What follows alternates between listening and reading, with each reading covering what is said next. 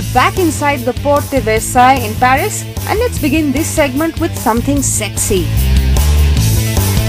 The Lamborghini Gallardo LP564 sees the Gallardo range getting a slight facelift, changes in the front and rear.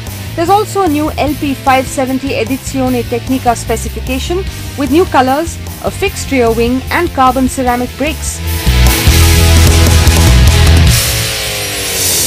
On to cousin Porsche next, which showed us this, the Porsche Panamera Sport Turismo. The Sport Turismo is of course a hybrid model from Porsche, but is actually the right word because it's at the rear where the big styling changes happen for this car. Now, take a look at some of the other elements, very sharply done lines, but you know, the thing is that when the first Panamera came out, everybody said that, look, it's a little bit forced, it's a little exaggerated, this whole thing that you're trying to do with a 4-door, 4 or 5-seater vehicle.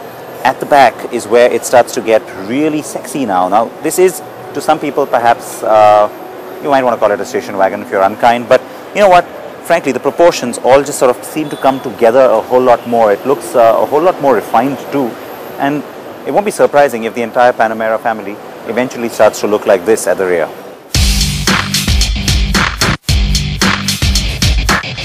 Ferrari always brings in the crowds, and this carbon fiber tub certainly got us hooked. The chassis for the next generation Enzo car-like indicates derivatives from Formula 1. The car will be a limited edition and will most likely be hybrid too. Sister company Alfa Romeo always features some stunning Italian beauties, as does Maserati, which impressed with this. The Gran Cabrio MC gets the MC Stradale performance into the 4-seater convertible now.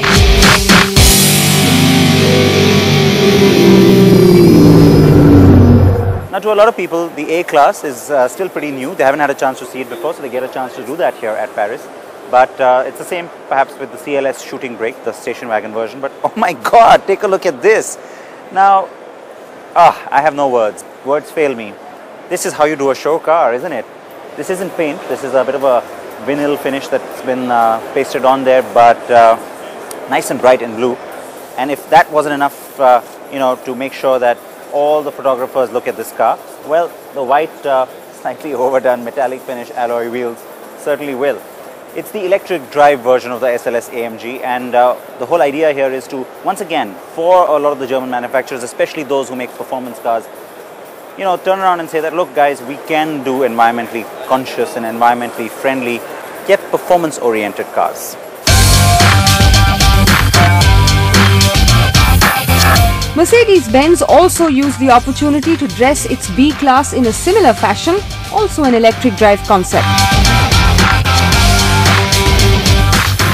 The ATS is a car we showed you from Pebble Beach as well, from the Quail Gathering. You can get a slightly closer look at it right now if you like, and you know, the thing is, overall Cadillac styling and build quality and just overall quality parameters have just gone up, and so it's becoming more of a stronger, let's say, rival to the German brands. Look at this finish in terms of just the way the styling and the execution has been carried out in the headlamp. You're seeing a lot of lines in the metal as well, and you know, this is a nice, compact, smart looking car. Something like this, well, would always work in India, but still too premature to start talking about Cadillac. Taillight treatment, again, nice and aggressive, very sharp, so different from what is in the market. Really different boot as well, and of course famous Cadillac point coming out here, little arrowhead of a stop light as well at the back. Really sharp, very different, and really very attractive.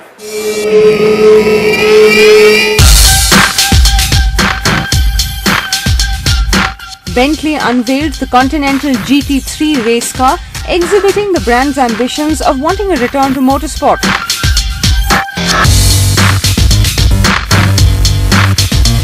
On to humbler things, and we showed you the EcoSport last week. Ford also showed us the new B-Max and this Tornado concept. While Volkswagen debuted its much-touted new 7th generation Golf based on the new MQB modular chassis that we saw with the Audi A3. Remember? The Golf GTI also made its debut here. Sadly, no India plans still for the Golf.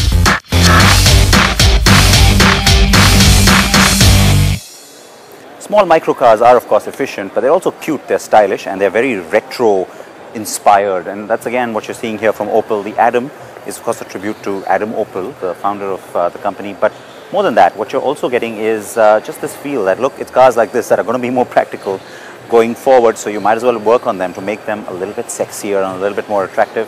And once again, like the Cinquecento from Fiat, the Fiat 500, and even other cars like the Audi A1, you're seeing a sloping little roofline and lots of two-tone. Looks pretty cute, doesn't it?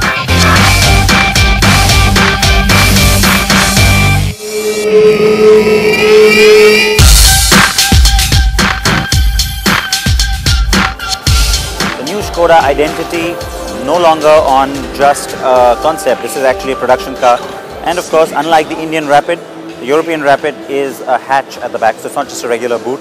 And it's going to stand this car in good stead because Skoda wants to once again occupy that compact executive sedan space, which the previous generation Octavia used to occupy. I mean, the Laura is a lot bigger, right? What we call the Laura, which is the current Octavia here in Europe. Now, look at the styling elements. Again, very similar to the concept you saw at Geneva. And I told you then that the European Rapid will be bigger than the Indian Rapid. Look at this, the new grille, the very simplified logo again, and sharp lines in the headlamp cluster, down in the bumper, and of course sharp lines in the body as well, going to the back and in the hood. All of these elements you will find in the facelift of the Superb, which arrives about February or March globally, and then of course in the next generation Octavia 2, which will arrive later next year.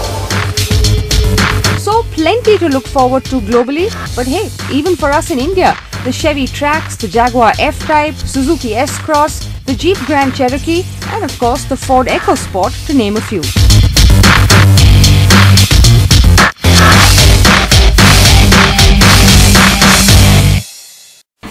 India's #1 news app just got even better. Download NDTV's new app, fully optimized for Retina display, full screen view, faster response time, and Sudoku. NDTV's new iPad app. Download now.